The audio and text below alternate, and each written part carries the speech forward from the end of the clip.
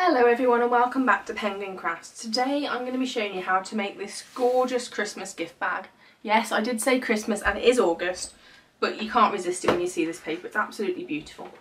So I've used one of our stunning DSPs and I've created a little gift tag as well, using actually the Daisy Delight punch, but I think you can use that for any occasion, just change out the colours. So if you'd like to see how to make this little gift bag, please keep watching. So you're going to need your scoreboard and a few different bits of DSP and cardstock. So the DSP I'm using today is from the Be Merry collection. I've got that here. This is one of our items that's carried over from the last catalogue. So if I just flick it through for you. Absolutely gorgeous. I know we're in August, but why not, eh? Why not get a Christmas one done? So as you can see, it's absolutely beautiful. That's lovely.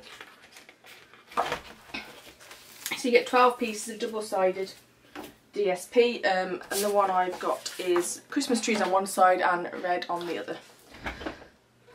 So your piece of DSP needs to be 11.5 by 12 inches.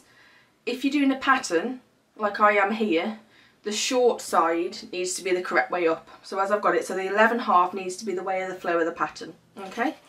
You're then going to need a scrap bit of cherry cobbler for punching out our flowers, a piece of garden green that is 2 inches and we're going to sort out the length later, and a piece of whisper white or scrap cardstock that is 3 11/16 by 3 11/16. So we're going to start with our DSP. So on the short side we're going to score at 2 3/4 inches. Ooh. 2 3/4 inches, 5.5 inches,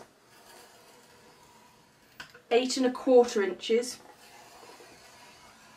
and 11 inches. Okay. You're then going to rotate it round, and when you're doing this, we want to be scoring the bottom of the box. So again, watch your pattern. So I'm going to rotate it to the left, and then I'm going to score at 2 3/4 inches. Okay. So hopefully you can see that when it's the correct way up. I'll turn it over maybe better.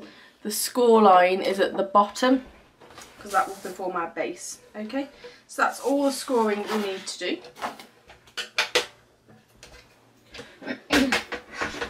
So grab your bone folder and we'll do some folding and burnishing. Just be careful with this as it is DSP, so it is slightly thinner. So we just need to be careful. And I've just remembered we've got one more bit of scoring to do. I have forgotten, so I'll grab that in a second. So just be gentle with it, it will go. With this edge one, just fold it by hand first and work your way along because you don't want to rip this when you burnish it, okay? So just be gentle with it. Okay, so that's that. And then you do need your scoreboard again, sorry. And that little scrap bit that is 3 11/16 by 3 11/16. You need to score at 1/2 inch on all sides. So just keep rotating and score at 1/2 inch. And this is just going to create our base. So we're going to get a reinforced base as the item we're putting in is quite heavy. Okay. So again, fold and burnish this all the way around on each side. Okay, so now we're ready to do our cutting. So grab your scissors, and this is as if you're making a normal box, just snip and just wedge them in slightly. It doesn't need to be too neat as it is completely hidden, so don't worry about that, but I'm still going to wedge them in because I'm a perfectionist. So all the way around, just wedge in. You don't have to, as I've said, but go around and make all your little tabs. Okay, so you should end up with something that looks like that. Then grab your DSP, and we need to cut out this little bottom section here and just wedge in there. Okay, and then just cut up that line as neat as you can, as again this will all be on show now. Okay, And I am just going to wedge off a slight bit at that top section. You then need to cut up each of your score lines at the bottom, just to the line.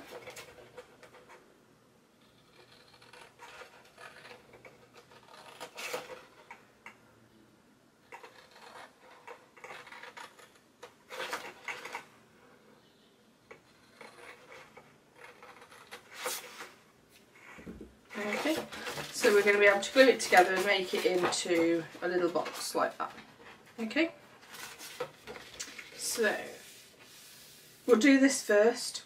So put glue down that strip, so I'm going to use fast fuse, and I'm going to put that all the way down close to the edge,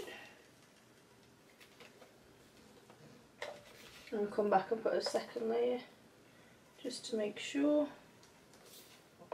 Okay, and then all you need to do is fold over your box and line that up. Okay, then you need to make your base, so fuse on all the corners.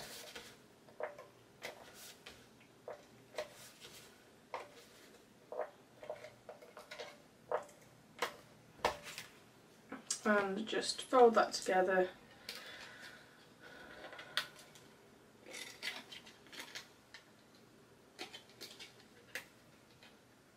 And that will, I'll just open this up, it's just slightly smaller than the box, so it'll fit perfectly in the bottom.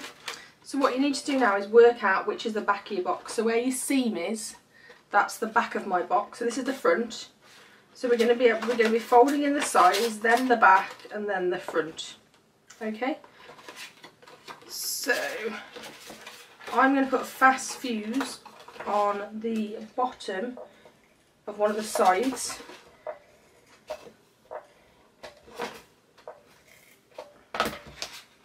Okay, and then all I'm going to do is insert this into there. It will go in slightly tight because we've made the dimensions just so they fit. Oh, I've stuck it too early.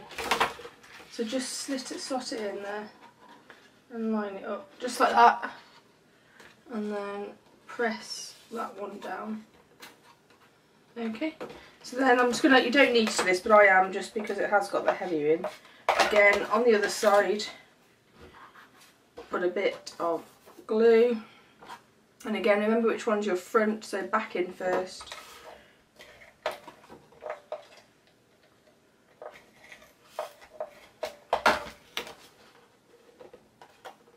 Oh, slightly hangs over there, so I'm just going to trim that.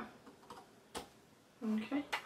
And then this is the final one, so this is the front, so make sure you get your glue right to the edge on this.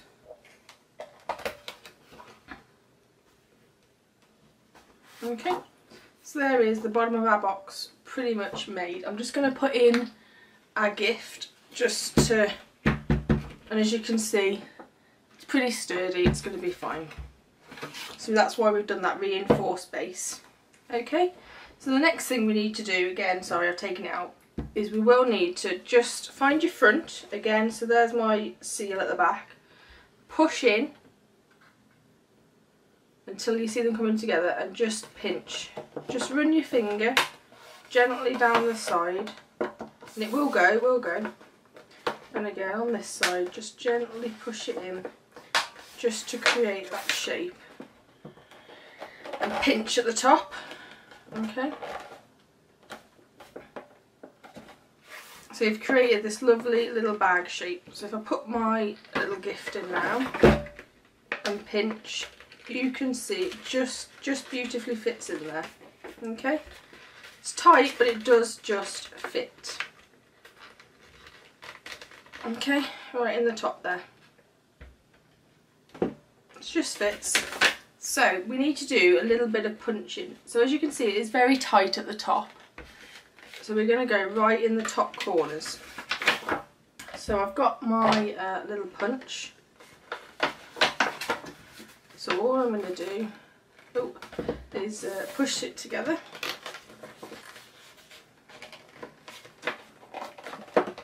And in the very top corner, just make sure you've got everything lined up. In the very top corner, I'm just going to punch Okay, and the same in the other one, just in the top corner.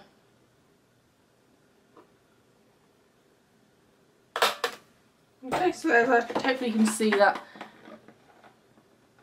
2 holes and it's gone all the way through. Okay, so we'll leave that for one side for a minute and now we'll make our tag. So we've got a spare bit of cherry cobbler that was at least, how wide does this need to be? Well, it needs to be able to fit the punch, so how big's that? So it needs to be probably 2 3/4. So all we're going to do is punch out 2 of the daisy punch, using the daisy punch. I know it's Christmas I'm doing, but I think as long as you use an appropriate colour, this punch works with everything. Okay, you're then going to need your tag topper and that bit of garden green that we cut to 2 inches. Oh, we haven't cut this to 2 inches. What did I cut it to? 1 second, I've done that wrong. Let's grab my trimmer. So this should be 2 inches, and it's not for some reason. So there you go. So garden green, 2 inches. Slot it in and punch. And as I'm sure you've seen, it creates this gorgeous little top. So what we're going to do is we are going to do a little bit of stamping, just one item, and we're going to be using a sentiment from the Better Together, and we're going to be using the Merry Christmas here. So let's grab that, and a little block. This is a B block, so I'm just going to line up the stamp on my grid paper here. It's the easiest way to make sure you get it straight. Okay, so we're going to stamp that at the top of this. I am just going to trim this down a little bit for now, just so I can see. And we're going to stamp it right at the top in the centre. So I'm going to grab my basic black. Okay, and then when it's using these archival pads, you need to tap and twist. Okay, and that just makes sure you've got full coverage. I'm apologising now because my head will probably go in when I'm doing this. So I'm just lining up my bit of paper, cardstock, sorry, with the vertical line here, so I know that's straight. And we've aligned my stamp as well. So yeah, my head probably will go in this. There we go. Okay, I'm just going to clean this as it will stain if I don't. So grab your stamp and scrub and some stamping mist and just give it a little clean. Okay, so we're now ready to grab our garden green ink pad. No, we're not, we'll do that in a second. We will first do a bit of rounding. So grab your burning folder and your punched flowers and just curl them gently back on themselves. Okay, so just work your way around each one and bend them back on themselves. Exactly the same on each of the 2 punched flowers.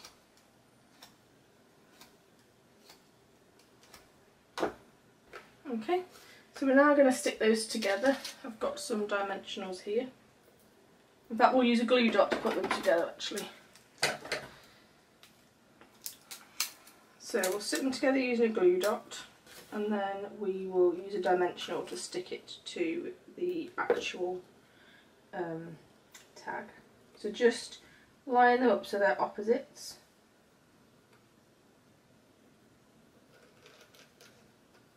Okay.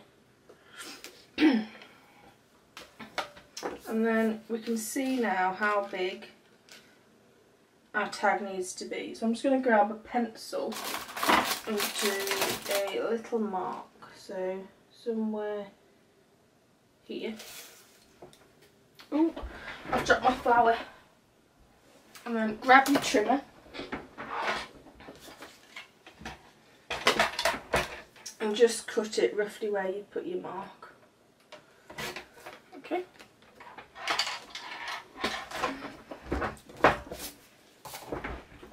Now I'm going to use an item that is retired, but you can get these from anywhere.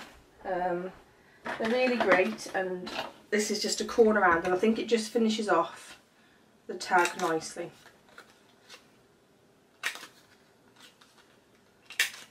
This is a 1-inch one, as I say. It is retired, but it is worth getting one. I'm just going to neaten that edge up. I went off slightly. But yeah, it does, I think, just finishes off project lovely. So you're now going to grab your garden green ink and one of our dabbers. Ink it up, and we're just going to go around the edge and just add a little bit of colour to the edge. Just a little bit.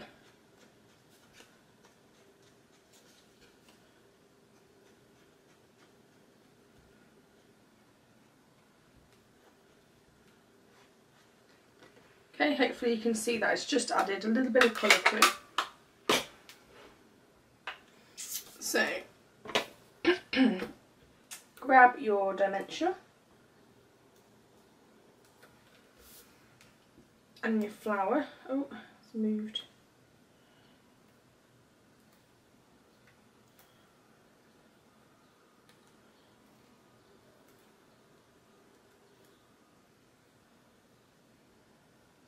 Okay, and then we're going to stick it onto our tag, and I've got some of the silver faceted gems, so we're going to grab the big one and stick that in the middle. Okay, I'm also going to grab some of our small ones here and just going to put a couple on here, just on the end of the little lines. Okay. So that's our tag made. We've got our gift bag, so we now need some ribbon to tie it. So today I am using the 1/8 of an inch silver ribbon. Hopefully you can see that. So all we need to do is make sure you've got a point on it, that makes it easier. Find the front of your bag again, so this is mine, and feed through from the back. Okay. In fact, that was a bad idea. Completely ignore that. Feed through from the front. Okay.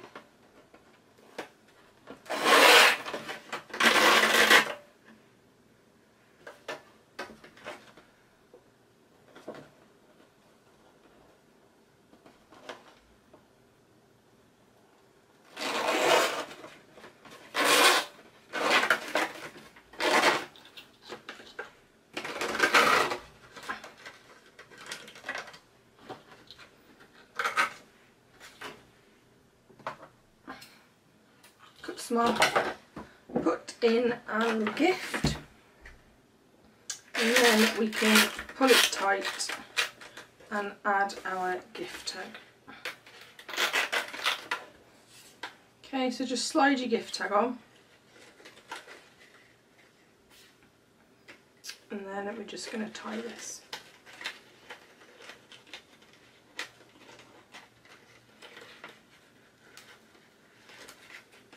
As you all know, I'm not great at bows.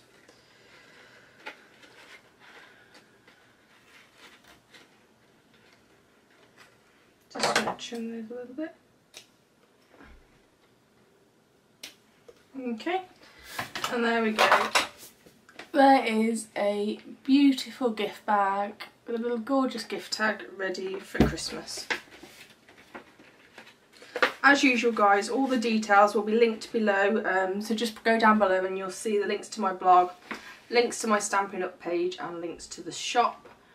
I'll also leave some details on my email address in case you'd like one of the new catalogues that will be out very soon, which is our autumn winter catalogue with some more exciting winter, Halloween and other themed gifts, which will be absolutely great. If you like this, please give it a thumbs up and subscribe, and I'll be back soon. Thank you.